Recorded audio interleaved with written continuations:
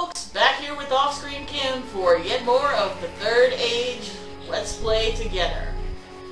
We have gotten all kinds of stuff from that last fight, and we also have an epic scene from Middle-earth, so let's see what the big G's got to tell us this time. Power of Galadriel. Well, apparently she's not so powerful that you're not afraid to steal her lines, but let's check it out.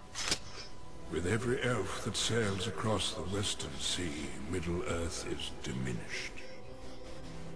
Some travel far from the heart of elvendom on earth, realm of the Lord Celeborn. No, it's really Galadriel's realm. Celeborn's just her boy toy. That cross these mountains.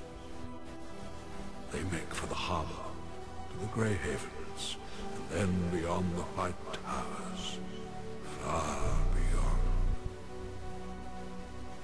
The gift of the elves is their ability to shape the unseen world.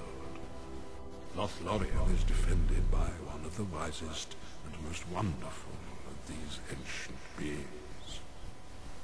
She has the ability to see far and peer deep into the soul of others.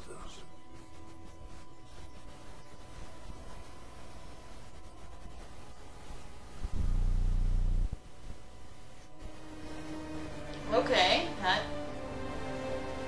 doesn't seem to have been terribly relevant or helpful, but thanks, Gandalf. Let's get to the fun stuff, like leveling up Barethor's stats here. Some strength.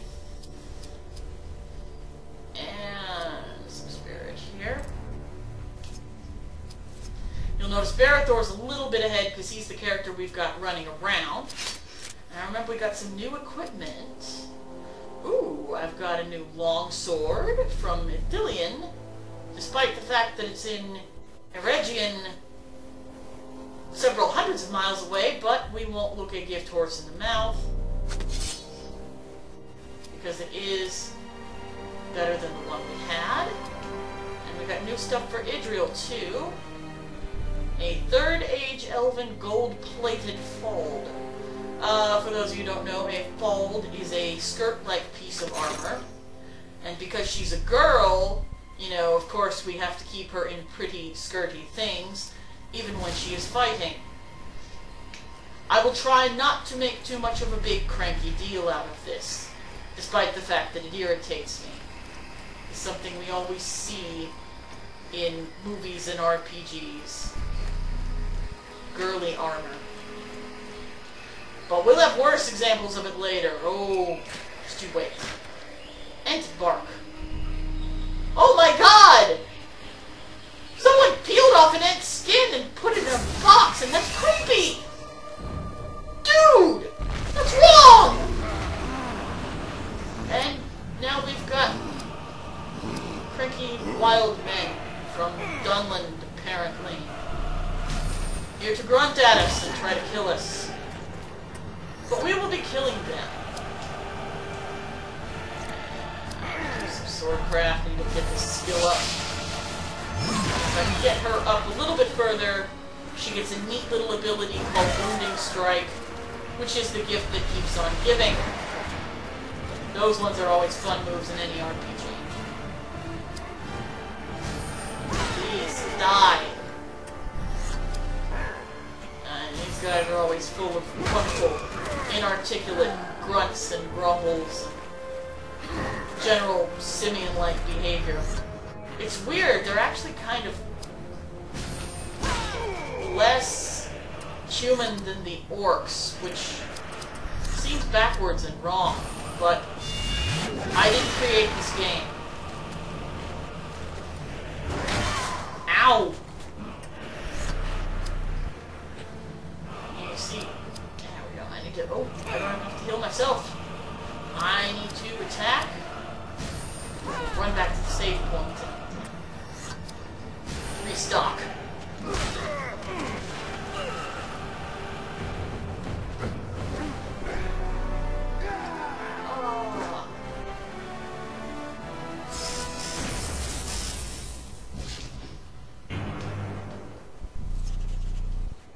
Ooh, I defeated a warband.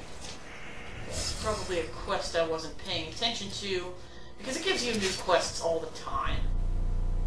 Oh, it restocked our AP when we leveled up, so we don't need to worry about that. Let's up our spirit. And let's keep our constitution from sliding too far into the pit. There we go. And what's in the box? What's in the box? Give me stuff. Leaves of Limbus.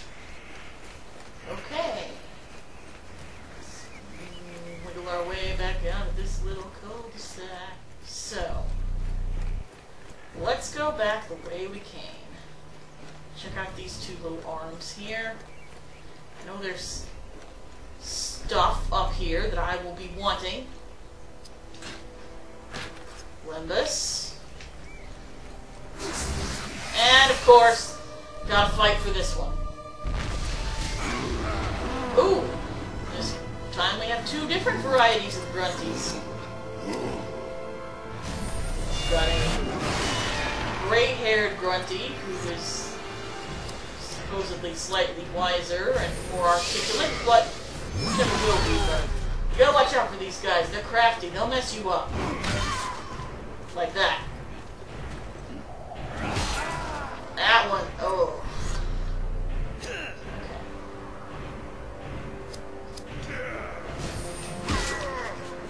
And they're actually moderately tough and will continue to be so throughout the game. You'd think, you know, wild men would be a cheap and easy enemy, but they can hurt you.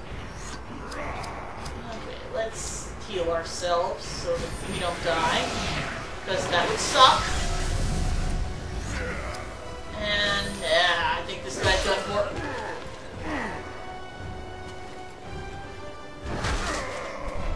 Ow! Stop that! Stop that!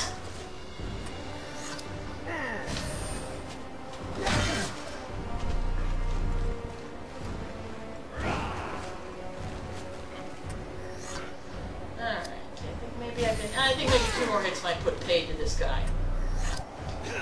Come on, come on, come on, come on, come on, come on! Yes! And that is our second war band. If you could call 2 guys a war band. Pretty pathetic. The elves have been having trouble with this? The elves have been having trouble with these guys? God, what wusses. Alright. 2 of 3 war bands defeated. Alright. Elf medicine.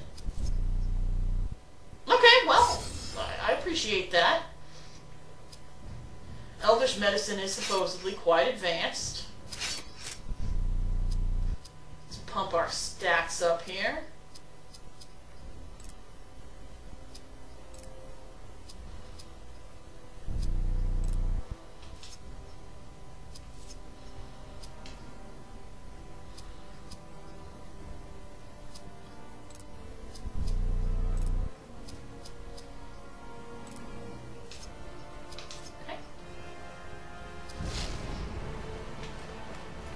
What else do we got around in this area?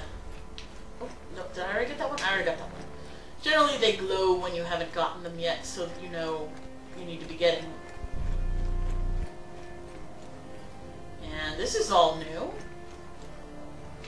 New things.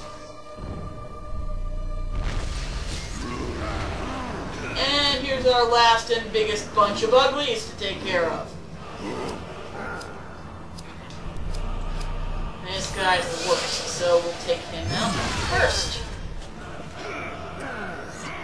I love how she does that little spinny thing when she makes her strike. It seems very foolish to turn your back on an enemy like that, and yet it actually makes her better.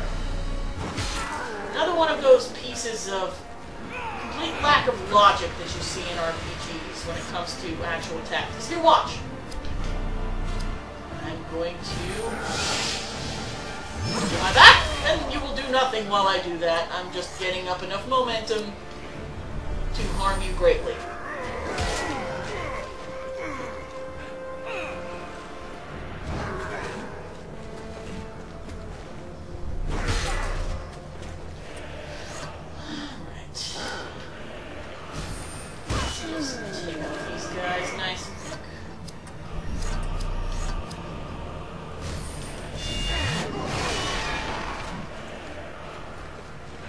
almost looks like it should really hurt the guy. When he does that up-sweeping guardian strike, it looks like it ought to really just like slam him in the jaw. Game's not brutal enough for that.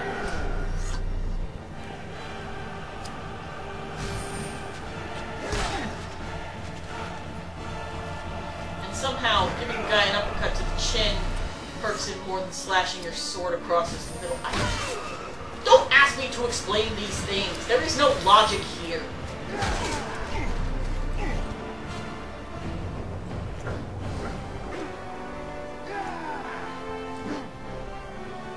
I'll do my 3 slash of victory at you, sir.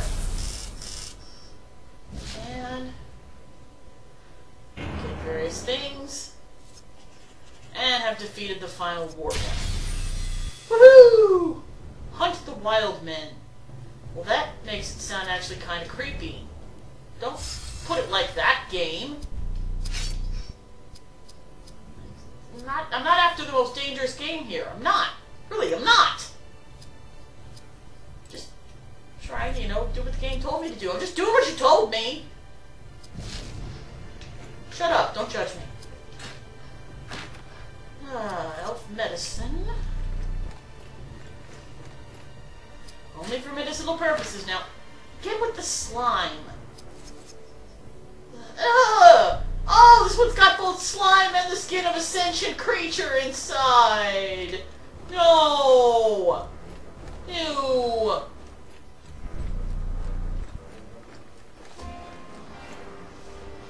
Oh. Now we determined that one of these...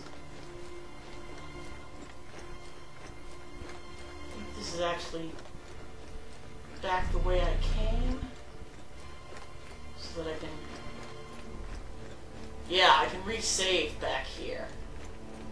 Because I think we're getting close to time. It's always good. Ooh. Ooh, and there's an area I don't think we checked out.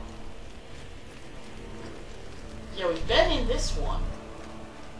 So let's save our game here. I don't think we went in this other area. This is why it's good to backtrack.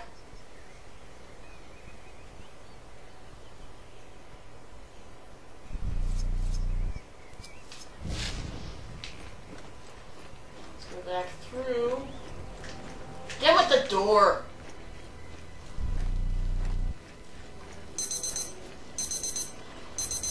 Okay, that is our warning buzzer. But we've got time to check things out in here. Let's see what kind of...